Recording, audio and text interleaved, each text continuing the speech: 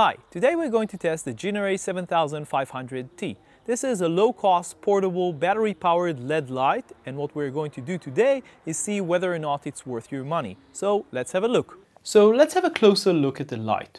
We should start with the build quality, and as you can expect from such an inexpensive light, it is almost completely made out of plastic.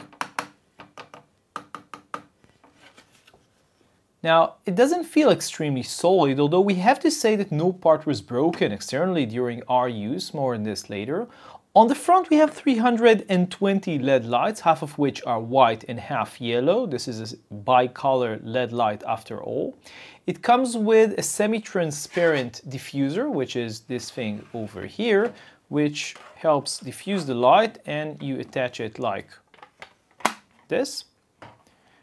Now you can probably add an additional layer of DIY diffuser if you like. We don't really like this attachment with the small plastic hands. It doesn't feel very secure, but it basically does the job. Now let's turn it over, and on the back is where most of the action, if you like, happens, including these two switches. This is the on-off switch. And as you can hear, when you turn this on, it has this click, so you will know that you basically turned it on, and it's also a dimmer. This is 100%. Now, we actually prefer where the dimmer and the on-off switch are separated. I think that this is a better design, although a lot of manufacturers are using a combined on-off and a dimmer in the same bottom, like here. Now the advantage again is that you do hear the click when it turns on. We will show you in a future video a much more expensive LED light which doesn't have this feature, and it's a bit annoying. But again, we would much rather have a separate bottom. Let's say that this was the bottom that will turn the light on, and then you can basically change the light to the power level that you like and turn it off, and then turn it on again, and you're at the same power level. In this sort of configuration, you always need to turn it on and get to more or less the same place that you were before. So it's annoying, but it's probably less expensive, and this is why, and complicated, and this is why the manufacturer decided to go with this. And again, it's very common. Now the second switch is the color temperature switch, and it moves again in small clicks. You don't hear them, but you can actually feel them when you turn it, from 2800 Kelvin all the way, which is yellow, all the way up to 6500 Kelvin, which is cool white.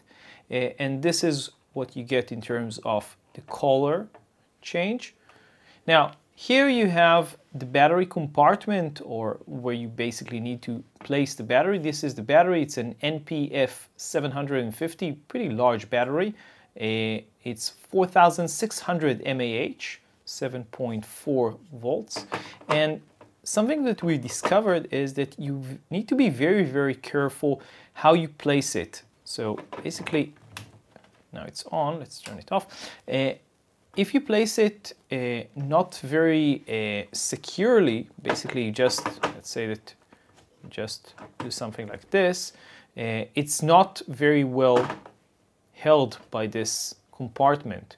We would much rather have something which is closed from more or less all directions, and maybe you put it downwards, or basically a different mechanism, because you need to be very careful to secure it very firmly so it won't budge or disattach when you accidentally move the light. Now, if you want to disattach the battery, you need to press this blue bottom, and then it turns, you can turn it, take it out. So this is how it works. You can attach smaller batteries, but it's nice that this type of battery comes with a light, because these type of batteries are quite inexpensive.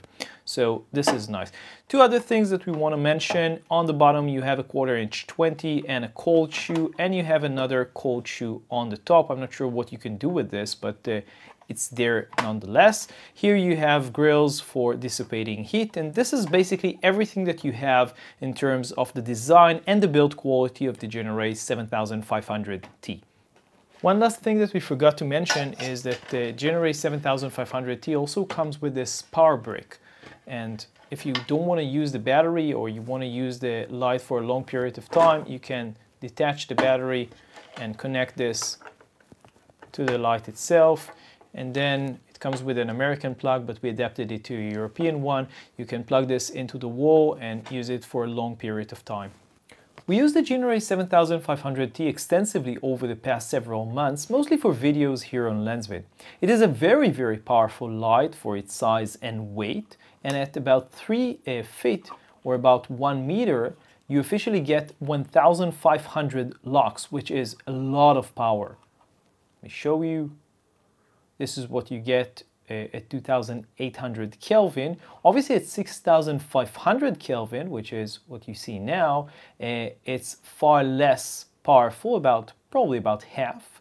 Now we found the fact that it can be powered using both AC and a simple NP style battery very useful, as you can take it basically anywhere and place it almost in any location and use it as a compact powerful light just ready to go. The only downside that has to do with this light is for the most part the build quality and maybe some quality control issues. After using the light for several months, we discovered that at least some of the time a series of 5 yellow lights, LED lights, stopped functioning. This isn't a huge problem when you still have about 350 other LED lights working, but we also noticed some occasional flickering. This might also be due to the battery or some contact issues internally inside this LED light. We also ran into these issues more after using the LED for a long period of time. So let's conclude our experience with the Genaray 7500T. Despite some of the issues that we've mentioned, which might be just our unit or some quality control glitches due to the inexpensive nature of the unit, we still think that for around $180, the Genaray 7500T is a pretty good deal. It's very flexible in how you can use it, it's light and very powerful, and you can change the color and use it almost anywhere with an inexpensive battery. For pro users who need a compact, lightweight and pretty strong portable light, the Genaray 7500T can be a decent, inexpensive backup unit, but it can also serve as a second or third light in a kit when you want to save some money, as long as you keep in mind all the issues that we have mentioned. So this was our look at the advantages and disadvantages of the Genaray 7500T. As always, you can read the full review on lensvid.com, and don't forget to subscribe to our YouTube channel. See you on the next video.